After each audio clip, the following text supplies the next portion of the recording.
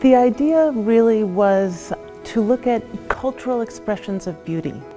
I'm obviously American, and I had been making sculpture looking at sort of female iconography in art, very classical expressions of female beauty.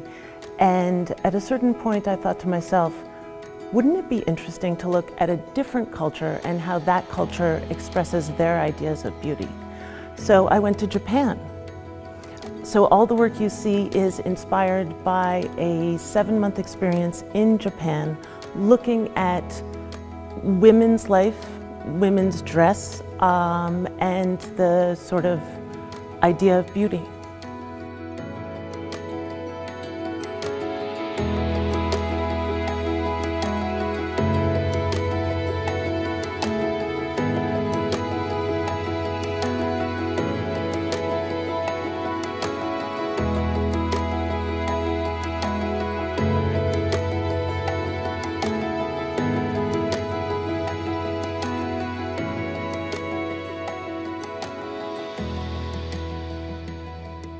I was on a fellowship that was provided by the Japan-US Friendship Commission, which is an exceptionally generous but completely unstructured experience, which means they basically just give you the money to live for 7 months, and you have your sort of vision of what you want to do, but you create your own resources in realizing that.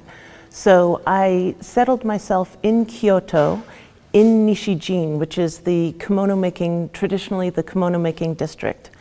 And in my neighborhood were all of the workshops. And I thought, well, if I just walk up and down the street and poke my head indoors, you know, I'll meet the right people. And sure enough, that is exactly what happened.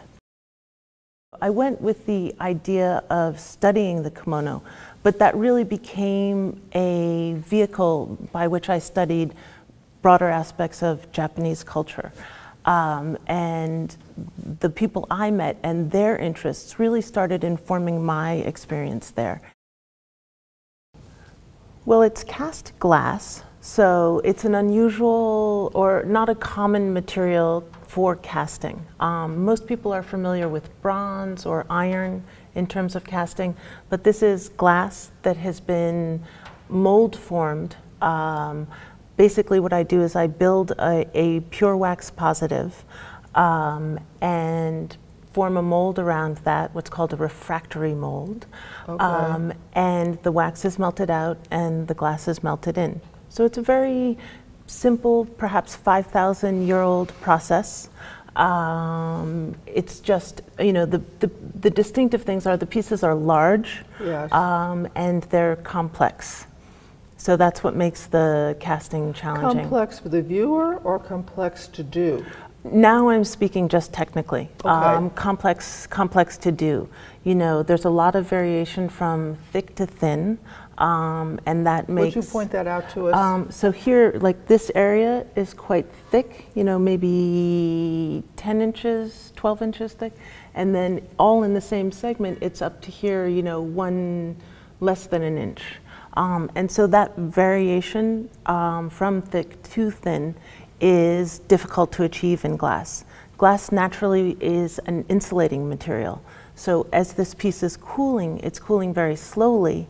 And the reason for the slow cooling is waiting for these thicker areas to even out in temperature with these thinner areas. These pieces, they look ethereal. They, you know, they look almost as if they've never been touched by human hands, you know, almost like an apparition.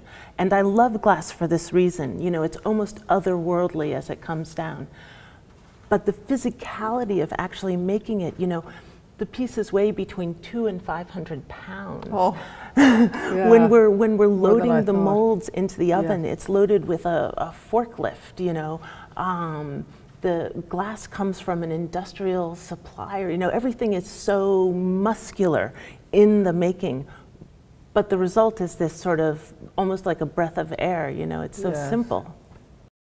These are tomomboko boxes, and a Japanese person would be familiar with a much smaller scale tomomboko, because what they are ceramic boxes that, wooden boxes that accompany ceramic pieces. For example, all of the objects from tea ceremony, each object has its box, and the box often has calligraphy on it that could be put there by an owner. And you know, these are historic pieces, and they're highly valued. So you know, I saw one tea bowl box that was owned by a famous poet at one point, and on the interior of the top of the box, he had written a small poem to the tea bowl. And you know, hundreds of years ago, and now that poem accompanies the tea bowl, you know, as it travels in its box, you know, Nice. through time into the future. You know, so that idea fascinated me.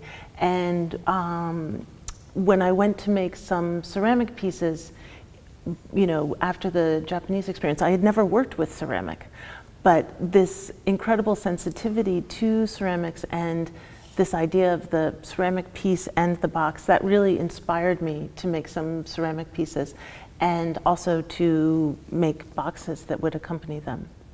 The story of the wood is funny. The ceramic pieces I made during a residency at the European Ceramic Work Center in the Netherlands. And I knew I wanted old looking wood. I didn't want to go out and get some pine boards and, you know, screw them together. So I went to a materials recycling place, and these are actually boards that were used to age cheese. So if you look, you can see these circles, and what they are from is the wheels of cheese were sitting on the boards aging. And you know, then I had to assemble, you know, this is one board, this is another. So I assembled them and constructed the boxes. After the ceramic work, I immediately thought there was a parallel in my mind between the celebration of impermanence in wabi-sabi and mano no aware and rusting metal. The ceramic factory in Denmark was actually an abandoned brick factory. Oh. And so I was around a lot of equipment that was deteriorating, and I thought, isn't that really beautiful in one way, you know? And so I had the idea to cast some kimonos in iron, but then intentionally rust them. You know, and everybody said to me initially, oh, you should work with Core 10 steel. But casting Core 10 steel is very, very, very difficult. I forget what the temperature is, but you have to go to such a high temperature to cast it. So I found a metallurgist who was running a foundry in Italy, and he returned to a formulation of bridge iron, yeah. And so this is a formulation of iron used for, you know, those beautiful subway stops in Paris, or, you know, all of the bridges in Germany. So it's very durable long-term and rust resistant. And what we did was we sprayed it with a combination of chemicals to inspire the rust, yeah. For me, and I've thought about it a lot, the tradition of bronze is sort of an expression of everything that's stayed or established. You know, if you think about a culture, when we create a monument to something we value and we feel is important, we make it in bronze, you know. For longevity. For longevity, exactly. Timelessness. Ceramic, because I literally was at a factory where they were taking the ceramic out of the ground. I think of ceramic for its humility. You know, it is really the most unassuming of materials. Every culture uses ceramic, and every culture digs it out of, you know, their area of our planet, you know, and they just pick up some of the earth and then they form it. The rust is, of course, for me, the impermanence. It has simultaneously an industrial reference, and because it's rusting and decomposing ever so slowly, you know, probably over thousands of years, it does speak of impermanence.